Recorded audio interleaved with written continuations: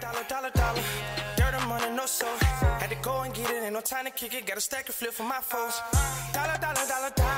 Please tell me you can hear me. Don't turn your back and don't neglect me. Just let me know if you need me.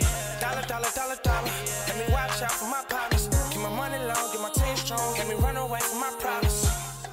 Yup, what's good, Original Crew, man? We're back. We got one of the most internet sensations. Would you say that? Like, it is, like, every time I hop on the internet now, it has something to do with this TV show, Love is Blind. You don't be seeing nothing about Love is Blind? I mean... Most of the time, I've been saying about the black dude and the white girl. Oh, you don't know? You ain't seen no memes?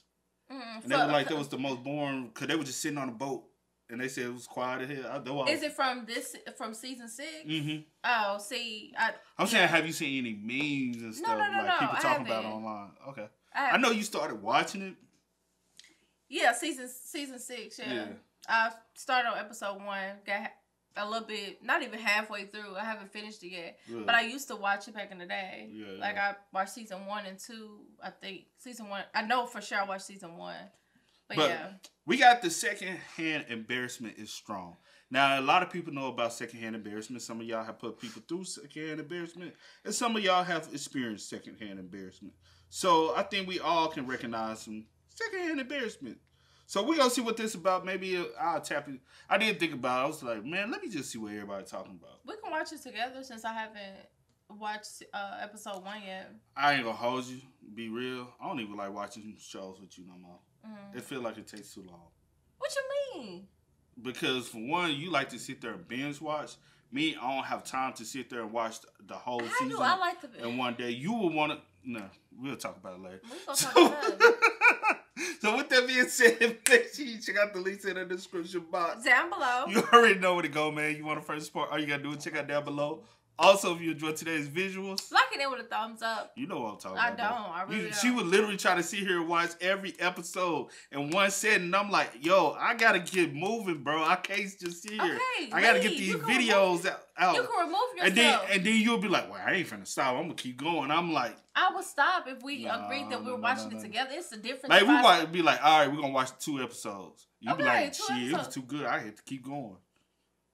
I know you. Yeah, sometimes I'll be like that, but I wouldn't be like that. That's a lot of times you. Come on. It ain't about us. Let's go. Let's check it out. Let's see what this is about. Welcome back, everyone. Today we're going to be talking about the show Love is Blind, and I really hope that aliens never see this because they would inevitably realize this is the peak of human stupidity and invade. You say it's going to ruin it for you? I said it's going to ruin it for me. No, it's not, because like even the 90 Day Fiance, But I don't watch 90 Day Fiance. He only do excerpts of it. He doesn't go through the whole thing. That aliens never see this because they would inevitably realize this is the peak of human stupidity and invade now. If you haven't seen the show before, it's about a bunch of people falling in love through a wall. They put everyone in these things called dating pods, which are also just rooms, but people keep talking about it like it's this new groundbreaking invention. When you walk into the pods and the energy and the excitement, it was, I had chills. It was awesome. Bro, the energy in these pods can't even be described in words. You yourself would have to step foot in a pod to understand what it's like. And then meanwhile, the dude is just sitting on a couch in a room with a glass of wine talking to somebody through the wall. Honestly, that would give me chills too. I'm getting chills just watching it. Hello. I'm feeling excited that I've got a wife on the other side. It's amazing. All right, I think you're being a little bit too hopeful here. This guy really thinks he's gonna find his... Are they already married? No, they don't be already married. They're looking for love. And I will say I do remember from season 1, 2 of the couples that from season 1, they actually got married and they're still together to this day. Oh, okay. Yeah, so. Wife through a wall in a pod on a reality show. It is pretty shocking how quickly everyone starts to talk about being in love. Obviously, the whole idea is they're supposed to form a real connection first before they see each other. But the problem is they ask each other like 6 basic questions and then they're like, oh my god, I'm so in love. I've never felt this way before. Let's stay in these pods forever. Life is perfect in the pod. People judge me on my muscles, my mullet. I'm doing Love is Blind to see if People see my sense of humor and kind heart before they see what I look like. I came on this show to see if people appreciate my sick personality before they know I have a killer body that I work so hard to achieve. I'm tired of people talking about my muscles all the time. That's all people care about. They just, yeah, you see that shit? That's all people care about for some reason. I'm a good-hearted person. Good people deserve good things, right? Look, I'm a good person. I love helping people that can't help themselves because they don't have muscles like this. How does this look, by the way? Does this pose look awkward? Nah, this is totally natural. I look cool. You think I should roll my sleeve up more or just pop this completely off? Is there going to be a viewing slot in these pods? Because I'm thinking about doing some one-arm push-ups. Tell me 5 things that make you smile. Dogs. Dogs make me smile. Great answer. A very sunny day. Butterflies. All right, dude. In my opinion, it seems like this guy's just saying whatever he thinks will make him come off as this sweet, kind-hearted person. I could be wrong, but I'm not buying it, and I don't think he's genuine. He practically admits that when he's like, oh man, I hated all those answers, but also I love them. So it kind of sounds like he hated that he had to say those answers. In this show, they alternate, so everyone gets a chance to talk to everyone. Oh, the pod I watched. The podcast I watched. Yeah. I mean, well, I listened to or watched. Yeah. They watched it. They already watched both of them.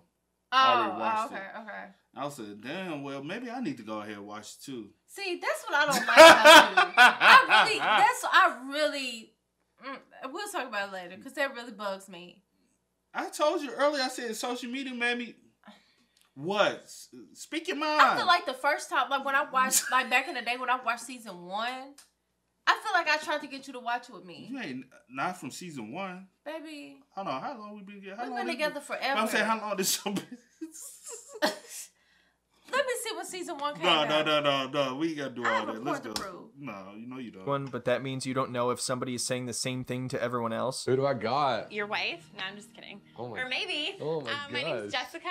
Jessica. My name is Shekinah. There are a lot of reality shows where you get secondhand embarrassment, but this show is relentless. Some of the things they say to each other are simply mind-boggling, and the only thing that could explain it is if it was their first day on Earth. If they just warped here from another dimension where people are completely out of their mind, then I would understand. Otherwise, I have no idea what explains any of this. So Jimmy and Jessica talk a little bit. They have a nice back and forth. They both like cocktail bars, you know, that's something. And then he compliments her voice and she's like, oh my god, Jimmy, get your ass in this pod right now. We're getting married. Honestly, I'm not trying to get ahead of myself, but like I feel really good about you. That's good. That's good to hear. Because that's aggressive for me to say. It's really hard to say like, oh, my wife is here. Then don't say it. Stop saying it. It's weird. I know that's the point of the show, to get married eventually, but this guy's just so hung up on that and he won't stop talking about it. So she tells him to manifest it, and then she says that getting married in 4 weeks doesn't sound scary to her at all. And then she's like, look at us. We're so cute. We have the same letter for our first name. We're J squared over here. And then she starts saying that he's got the juice and that Jimmy has the juice, and she won't stop talking about Jimmy's juice. Jimmy with the juice. You've got the juice. You know what I'm saying? Like, no, nobody knows what the hell you're saying. That swag, that like flavor about them. Jimmy, you just got that flavor. You know what I mean? Like, I've never had such an amazing 3.5 minute conversation through a wall before. Your flavor. You know that, like, that would be like, put your phone up. I'm trying Look to at see that. what Put your season phone 1. up. Hold on, Put it up. Stop. But you know, that will be amazing to see. What picture do you have of this person? And then what if, like, once you see them, because you like. No, after... they gonna eventually see them. No. Duh. But what I'm saying is, what what image do you first have of the person? That's what I'm saying. And like, once you actually see them, and this image is not what you pictured in your head, are you like disappointed? I get where you were coming from. Let go. Put your phone up, girl. Let's get back into the video. Spices up my life every day, all day, and I can't live without you. I've learned that in the last 3 minutes and 48 seconds. Would you like to move into my pod? We could be like 2 P's in a pod, 2 J's in a pod, J squared. So then this dude shows up and he has this weird list of questions and he treats the whole thing like a job interview. He seems annoyed just to be there. I'm Jessica. I have questions written down and they're numbered 1 through 15. Okay. So if you want, you can pick a number. Hi, I'm Jessica. What's your name? Ma'am, this is going to go a lot smoother if you just settle down and answer my questions. Do you consider yourself to be a romantic? Because that is very important to me. What is something you think you excel at in relationships? My loyalty and devotion. Wrong. Nope. But you don't even know who I am, and that's a subjective question. The answer to number 9 was commitment and loyalty. You said loyalty and devotion. What, you want me to show you the answer sheet? You don't believe me? I was friends with Mark Zuckerberg in grade school. What about you? You know, I was just going to ask the questions. I wasn't really anticipating getting the same one back. Oh my god. Oh no, I don't do answers. I don't do stuff like that. I just ask the questions. You see, I'm already perfect and flawless, so there's really nothing you could gain by asking me a question. So this guy thinks that he doesn't really need to do anything because he's automatically attractive. So by default, the women are going to like him, so it's up to them to answer his questions to find out if he likes them. What is one of your current short-term goals? I do want to meet the love of my life. This is a once-in-a-lifetime opportunity to actually meet. I can see it like he had a job interview. Baby, this is a job interview. This is how the interview was when I went for my last job. When they wore the same tailored ass suits, dressed the same way, slick back ass hair. So what are your long term? Like I swear, bro, this is, and you sitting up there in your suit, you like. Bro, we really gotta wear, like, in my head, I'm like, bro, we really gotta wear suits every day. Like, god damn, I ain't gonna like this place. That's what I was thinking the whole damn time. I said, man, I ain't gonna like this shit, bro. Oh my god. Everybody was uptight like this. Then you get hired on. They start talking about where they vendors they get their suits from, and then one dude, the head dude had my manager. My manager meet with one of his tailors, and he coming in. He's like, man, I can't afford them damn suits. I said, bro, what the hell? What am I getting myself into? And so he said he just bought one suit, was getting it. I said, bro, you gotta be. I said, this ain't my cup of tea right here, bro. I said, man, this ain't me, man. I was happy to get up out of that motherfucker. He does look like he slipped the paper back. That's straight up interviewing, bro. Please get my ball. You are interviewing a girl. I don't ask someone without them judging me and me judging them. And so wrong. The answer we were looking for was crypto investment. Crypto investment. So you were way off. This guy seriously doesn't care at all. He just gets tired of her talking, so he gets up and leaves. But believe it or not, he is still able to find a connection on the show. I'm happy it's you. I will admit, I've been looking forward to talking to you all day. Aww. He's kind of like a pistachio. What? That is not what I expected her to say. He's like a pistachio? In what way? Come to think of it, this guy kind of does look like a pistachio. And she doesn't even know what he looks like yet. How does she know that? I was starting to lose hope on this show, but then this little pistachio dude came in with a weird list of questions, and now I feel like I can love again. All right, moving on to a different couple really quick. If you can go, I guess, anywhere and do anything, where would it be? I can go anywhere, and I chose to come here and sit in a pod. So these two end up talking for a little while, and so far they seem the most normal. It's still a bit cringeworthy, but they're at least being their authentic selves, although this could end up aging horribly. I have not seen the whole season yet, so I don't know who ends up playing who. So after this, Jessica and Jimmy talk again, and she breaks the news to Jimmy that she has a 10-year-old daughter, and he's like, bruh, why didn't you tell me this when we first started talking? We've known each other for like a day and a half now, and you didn't tell me? Now, he says he's okay with that, but I'm not entirely sure I believe him. He could be lying, or he could just be thinking he's okay with that right now. Well, actually, I think what he said is it's not a deal breaker, so... So that's a good question, right? Do you feel... Every fucking time we post a video, you want to go to that goddamn phone. Put that damn phone up. Put the damn phone up. See, like, I'm trying to ask you something. See... Y'all, she over here trying to validate what you this damn season came out. I am. Because she would be mad if I like, oh, I found some interest in the show because of somebody else. Because of somebody that really bothers me. You know what I'm saying? But listen, Linda. Listen. That's what our favorite means. Linda. I'm listening. But do you, Linda? Okay, listen. Go ahead. But do you think that one should disclose the information, especially on a show like this, that you do have a child? Like, do you think you should be upfront and forward with that type of information? That you have a child. I feel like. But not like necessarily the first date, but on a show like this. I feel like with the intention of the show, and it is to find like a partner to to get married and stuff like that. Me personally, I want to go ahead. I'll go ahead and let you know, because I don't want to like we really having this connection on down the line, and then I tell you that, and then it's just like, oh. Well, technically, on the first date, you might want to disclose the information too, though. I mean, yeah, to each his own. Because what's the point of us continue to pursue something if one is like, hey, I really, you know what I'm saying? I don't think you should spring that on somebody after like the second or third when they might start developing feelings or like some type of true attraction. I'll just say this. Do you? At the end of the day, like you know how to read a situation and just read that situation and go from there. Like you don't have to. I do. Me personally, I do feel like you should. See, it's hard for me to say that. I don't have kids, so I don't know. Like personally, 9 times out of 10, I would because I'm just very blunt and upfront. I'm just gonna let you know, and then you can do with the information, and we can go from there. But yeah, I got you. I think she did the right thing. She didn't do it on I feel like that's going to change. Anyway, I gotta say, it's a weird move to try to find a stepdad for your daughter on a reality show. So after that, Jimmy and Chelsea talk again, and she's like, I have something to tell you. I've been married before. And he's like, bruh, why didn't you tell me this when we first started talking? We've known each other for like a day and a half now, and you didn't... He's kind of like a pistachio. So then Jimmy says something really stupid and awkward. He's like, well, that's big news, but it's not the biggest news I've heard today, meaning that somebody else had different news, and now she's going to wonder what that is. Yeah, I've had a lot dumped me today. I am so sorry. Are you good? Because I'm good. I'm good. I'm just trying to figure out how to change the subject because I don't want to. Oh boy. So then she starts crying and she's like, I think the dating pod life might just be too much for me. And then some somber acoustic guitar plays and everybody's all sad now because love is blind. So Jimmy messed up big time and now Chelsea's gonna go running back to the muscle guy and they have an incredibly deep conversation. Seriously, I've never heard anything like this. I was excited to have fun time with you today. Aw. I feel like every time is fun time with us. That's very true. Aw. Is that a bad thing? No.